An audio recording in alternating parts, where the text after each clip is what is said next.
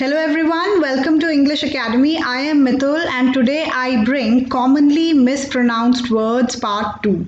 Part 1 में हम already कुछ ऐसे words discuss कर चुके हैं जिसको हम usually mispronounce करते हैं. Part 2 में हम और words discuss करने जा रहे हैं. So the first word is IRON. I repeat IRON.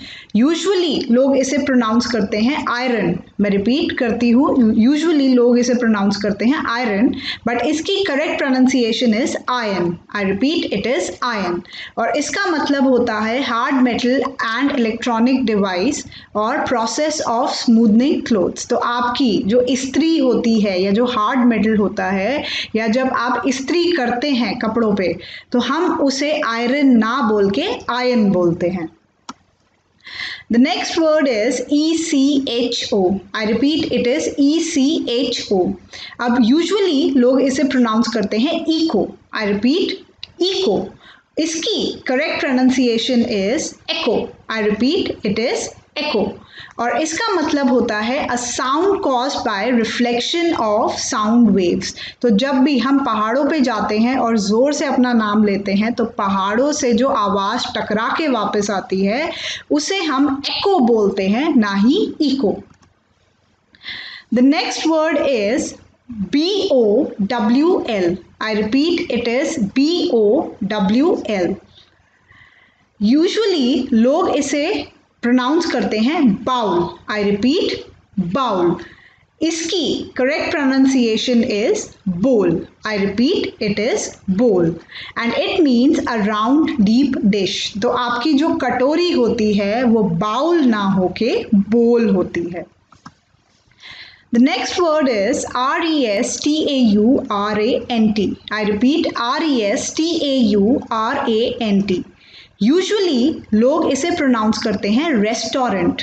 I repeat restaurant. But इसकी correct pronunciation is restaurant. I repeat it is restaurant. और इसका मतलब होता है a place where people sit to पे फॉर द मील्स. तो आप जब भी बाहर खाना खाने जाएं तो आप रेस्टोरेंट नहीं जा रहे, आप जा रहे हैं restaurant. The next word is HOTEL. I repeat it is HOTEL.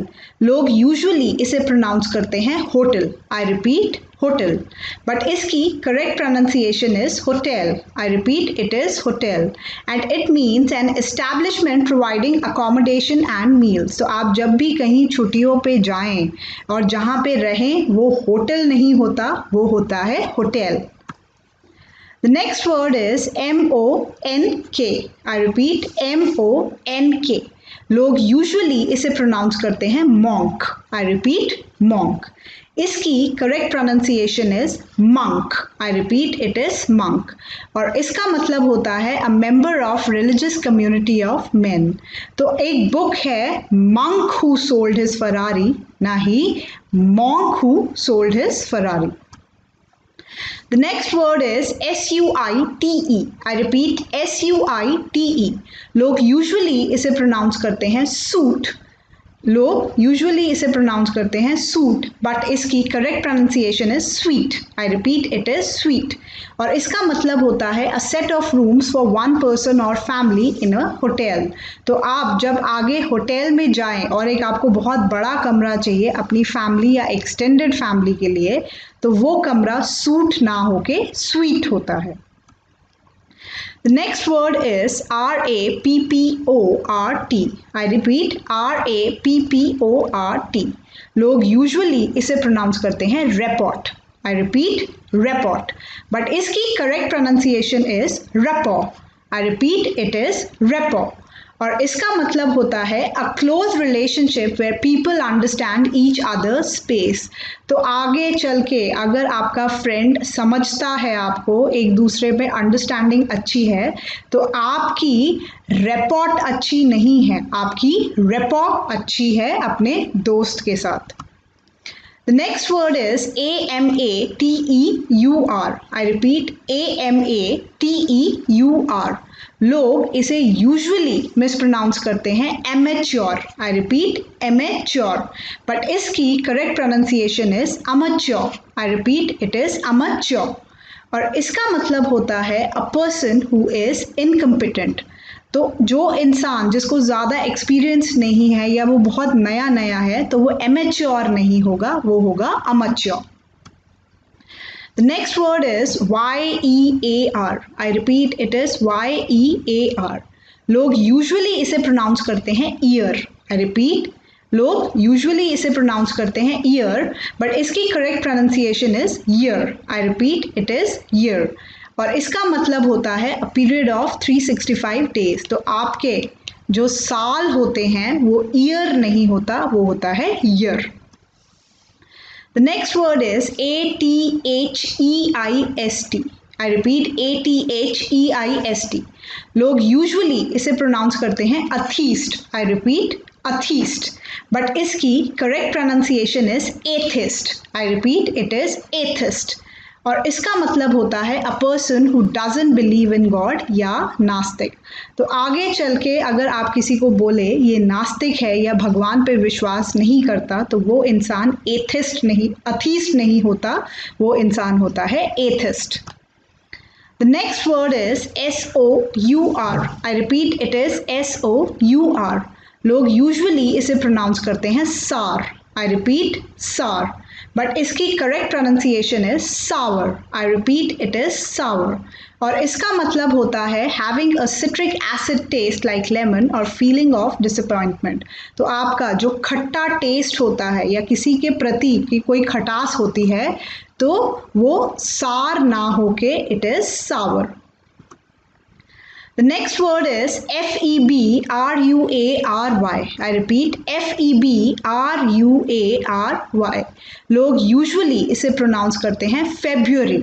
I repeat, February, but इसकी करेक्ट प्रोनाउंसिएशन इज फेब्रुअरी।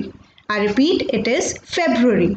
और इसका मतलब होता है a month in a year with maximum 29 days. तो आपके साल का जो दूसरा महीना होता है वो फेब्रुअरी नहीं होता, वो होता है February. The next word is WEDNESDAY. I repeat, it is WEDNESDAY. लोग यूजुअली इसे प्रोनाउंस करते हैं Wednesday. I repeat, Wednesday, but इसकी correct pronunciation is Wednesday. I repeat, it is Wednesday. और इसका मतलब होता है नेम ऑफ द डे। तो आपके वीक का जो तीसरा दिन होता है वो आपका वेडनेसडे नहीं होता, वो होता है Wednesday. The next word is ALMOND. I repeat, ALMOND. लोग यूजुअली इसे प्रोनाउंस करते हैं almond. I repeat, almond, but इसकी correct pronunciation is almond. I repeat, it is almond. और इसका मतलब होता है अ ड्राई फ्रूट। तो आपका जो बादाम होता है वो आलमंड नहीं होता, वो होता है almond. The next word is POLICE. I repeat, it is POLICE. लोग यूजुअली इसे प्रोनाउंस करते हैं police. I repeat, police, but इसकी correct pronunciation is police. I repeat, it is police. और इसका मतलब होता है a civil force responsible for detection and prevention of crime. तो आपके जो ऑफिसर्स क्राइम को प्रिवेंट करते हैं वो हमारे पुलिस ऑफिसर्स होते हैं, ना कि police officer. The next word is BUFFET. I repeat, BUFFET. लोग यूजुअली उसे प्रोनाउंस करते हैं buffet. I repeat, buffet, but इसकी correct pronunciation is buffet. I repeat, it is buffet. और इसका मतलब होता है अ मील consisting of several dishes from which guest can choose to eat. तो जब भी आप शादियों में जाते हैं या अगर आपने बारबेक्यू नेशन का नाम सुना है तो वहाँ पे आपका बफे नहीं होता, वहाँ पे होता है बुफे, जहाँ पे आप अपनी तरफ से खाना सिलेक्ट कर सकते हैं और खा सकते हैं और अनलिमिटेड खा सकते हैं।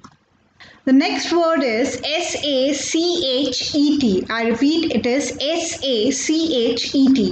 लोग यूजुअली इसे प्रोनाउंस करते हैं सैचे। आई रिपीट, सैचे, बट इसकी correct pronunciation is sachet. I repeat, it is sachet. और इसका मतलब होता है a small seal packet containing something in small quantity. तो आपके वो जो छोटे छोटे सॉल्ट, पेपर, कॉफ़ी या शैम्पू के जो छोटे छोटे 1-2 रुपए के पैकेट्स होते हैं वो आपके सैशे होते हैं, ना ही सैचे। The next word is cucumber. I repeat, it is cucumber. और इसको लोग यूजुअली प्रोनाउंस करते हैं कुकुम्बर. I repeat, cucumber.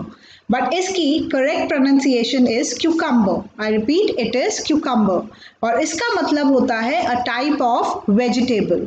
इसको हम हिंदी में खीरा भी बोलते हैं. तो अगर आपको खीरे को इंग्लिश में बोलना है तो आप बोलेंगे क्यूकम्बर, ना ही कुकुम्बर.